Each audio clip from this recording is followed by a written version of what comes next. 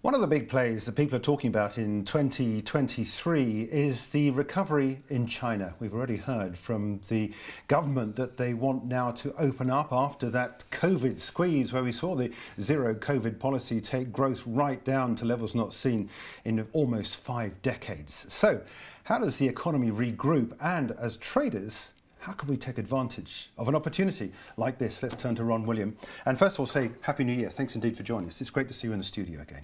Thank you. Good to be back in 2023. So now, you at RW Advisory have put together a whole bunch of slides talking about this reawakening of China. How do you view the opportunity broadly, first of all, before we get into the charts? So it's an uneven recovery that we're likely to see in the first half, and then longer and more stable second half and beyond. We begin by looking at the vital signs of the reopening, just to see how the evidence-based data unravels. And you can see here on the opening chart, the reality is infection waves have peaked in Tier 1 cities, looking at Beijing, Shanghai and Shenzhen. That was late December. Of course, there are likely going to be short-term challenges as that situation recovers, and that's been the case the world over. But the good sign is immediate rebound in high-frequency measures like mobility data, so the number of passengers in the metro, which is one of the transparent things that we can look at. And you can see there just it being in an uptick situation over the last month or so.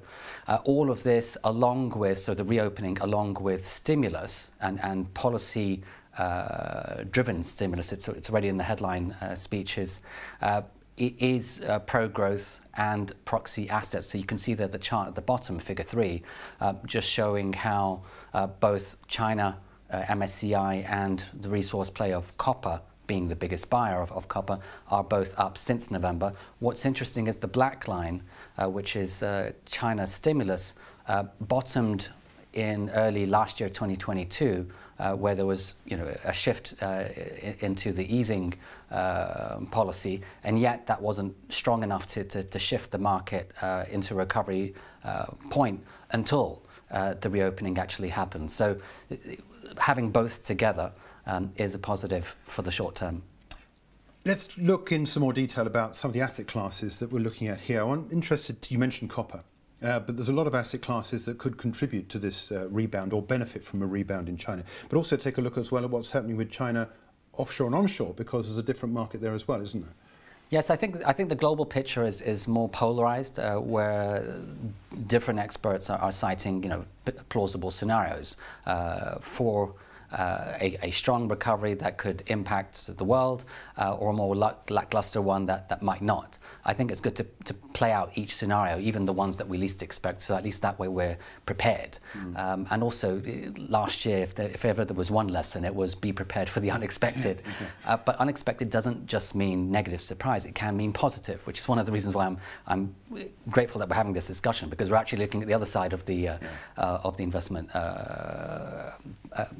projections and opportunities. So we can see here the best way to look at the best and least best opportunities is by looking at a model-driven approach. This is what I look at on a regular basis at RW Advisory. It's a global ranking model looking at trends across strategic long-term, tactical medium-term, and active short-term. And you can see right at the top there is the resource play led by copper, not oil, I might add. Oil is right at the bottom, so it has had an oversold rally. Everyone can see that on their trading screens, but it is still pressured by the long-term to medium-term trend forces, and it didn't really kind of push up post-geopolitical risk from last year. So we do need to see further directionality to the upside on oil for that to play out. But for now, copper is definitely strong, top. Also fueled by the macro reopening play of China. You can see China there in light green, ebbing up higher, recovering from that oversold condition, nearing the benchmark world performance, you can see their world in purple. We're neck to neck and likely to outperform in due course. So a reason to certainly be neutral China and maybe overweight China over the long term to strategic, depending on everyone's perspective on the market. Now, if we look at the actual hard and fast performance, the charts on the right paint the picture, and you can see top right figure 2, MSCI China outperforms S&P 500 by just around 20%. Now, if we think about that for a moment, this is really where fire meets ice. So we have this upside surprise story from China, which may continue soft or strong, but the key thing is it's there. While the rest of the world is talking about a slowdown and recessionary forces looming, it is an interesting juxtapose, and I think it's important for us to at least differentiate between the two for now, and the fact that there's a plus 20% differential. If we look at the bottom chart, figure 3, it shows more of the same, but for the same region. China up is positive for EM equities, and probably a better way to play the China story through the regional trading partners amid the high correlation, but also potential high beta plays where we can get a better risk reward for this type of theme. Let's pick up on this point now as well about the onshore and offshore, and ask how steady the recovery is and how you gauge that. Yes, so the actual broadness of the recovery and the pace are the two things I think where there's most debate. And what the charts show us is that it is an uneven recovery.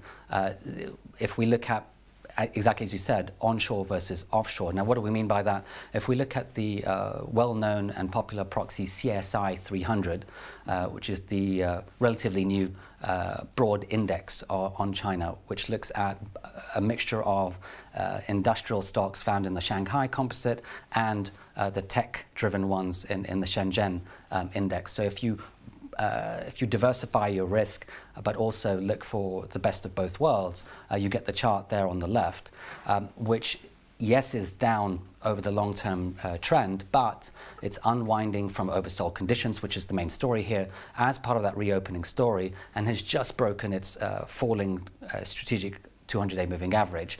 Now, that's an early bullish signal, but not the be-all end-all. We do need further sustainable follow-through.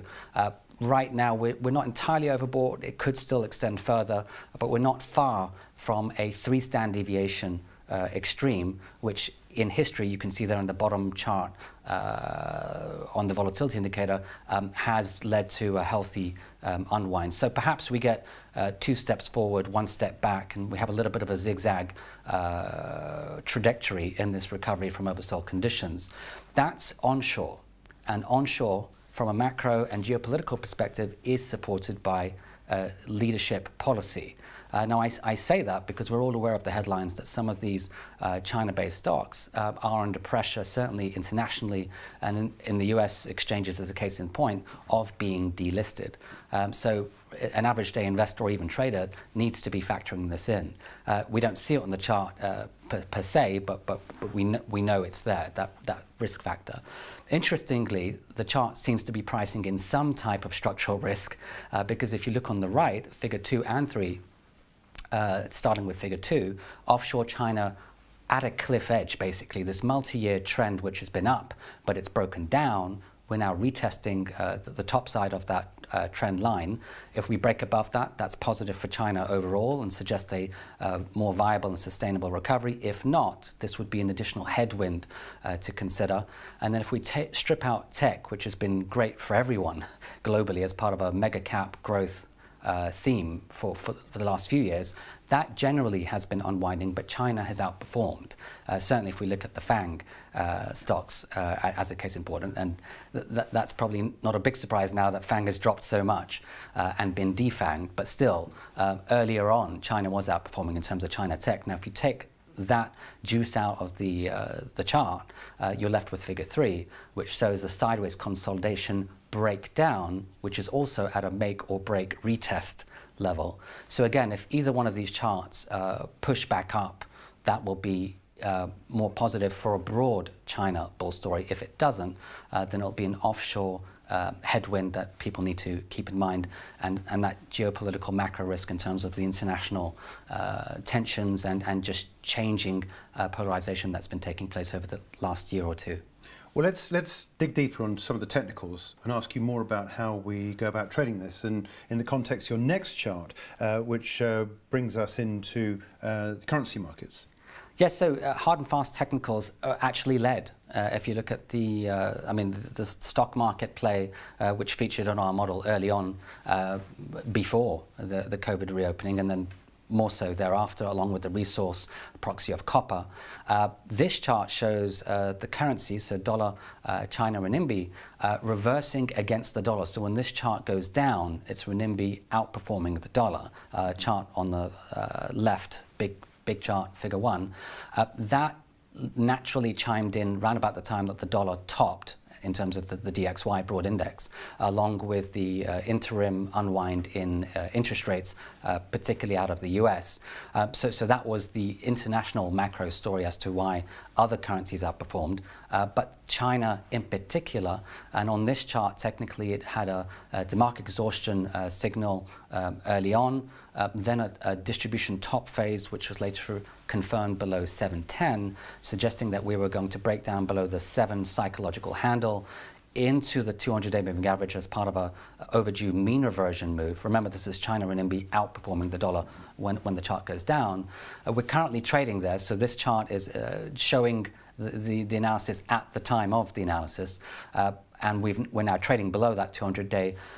We're trading around technical fair value, which is around 660, with risk to 667 if you want to be more precise as to a potential overshoot situation.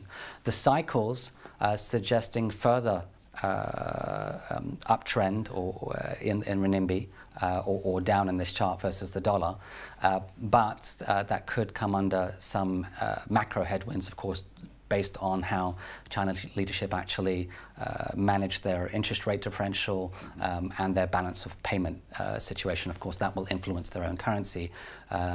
And technically, we could get an unwind during that time. But for now, the technicals did prove out early on. And they're saying that most of this move, China renminbi outperformance, has been played out. What about the figure 2 and figure 3? And how do you read that in the context of where we are? Yes, so it suggests a further renminbi outperformance in the short term, both in time cycle.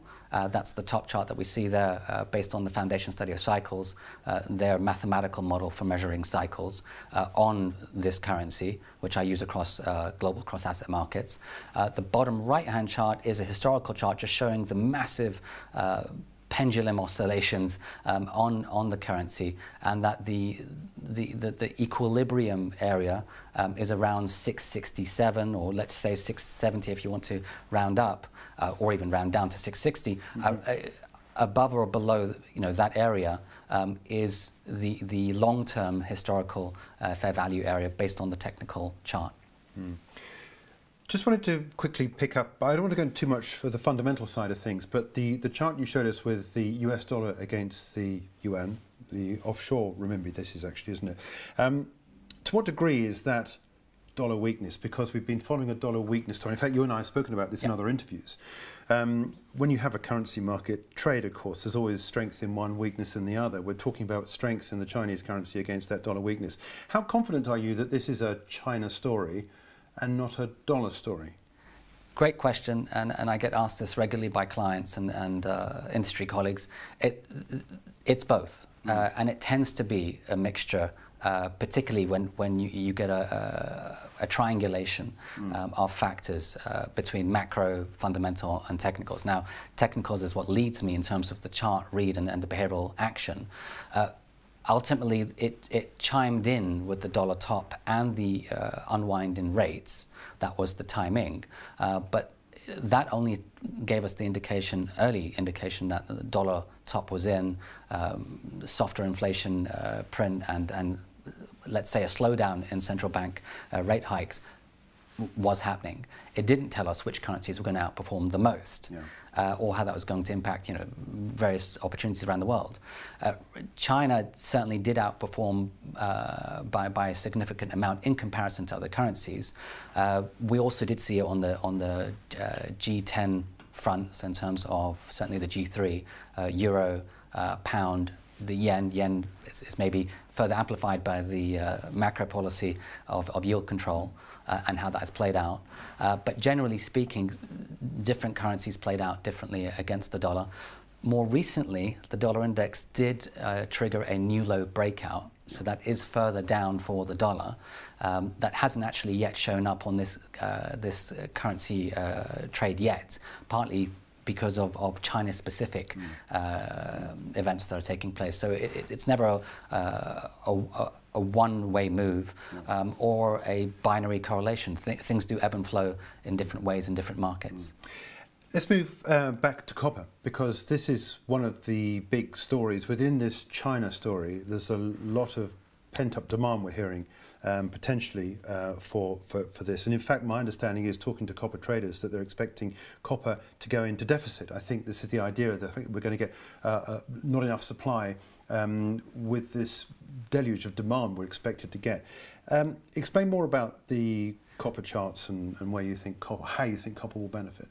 So the price chart shows the behavioral connection between demand and supply forces, and of course this is going to be the debate that goes on for most of this year in terms of how a China reopening will impact either side of that equation.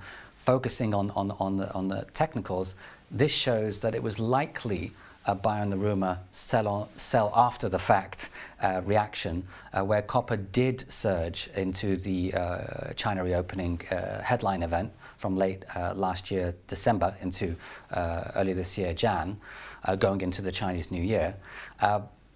But it is currently overbought. You can see that DeMark exhaustion signal, the same one I shared with you on the dollar China renminbi chart, at a key interim resistance zone at 430. So price meets momentum exhaustion.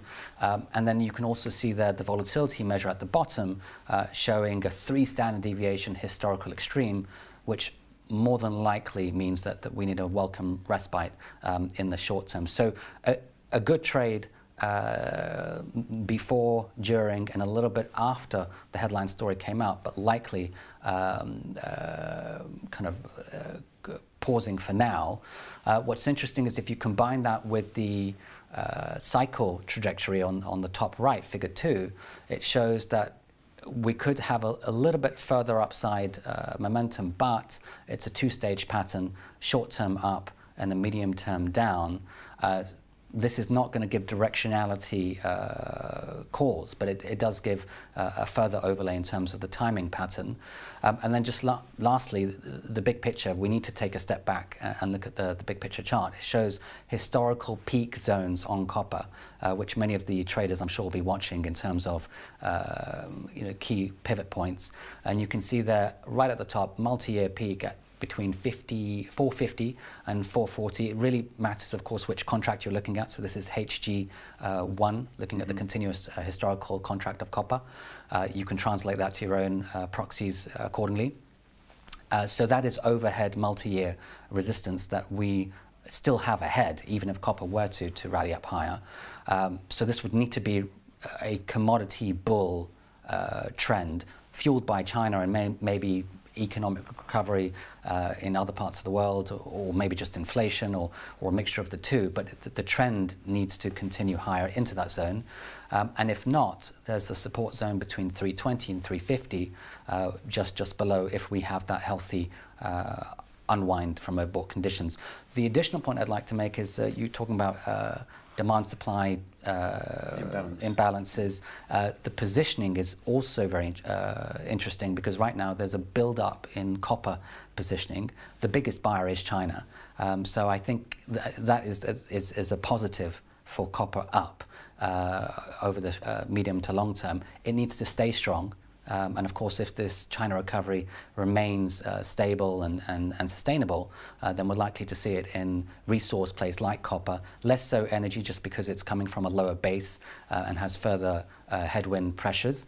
The chart isn't bullish yet on a medium to long-term basis, but certainly copper has been playing out. There are ETF plays on both China, onshore, offshore, and resources like copper and perhaps other currencies that could be used as a proxy for this story.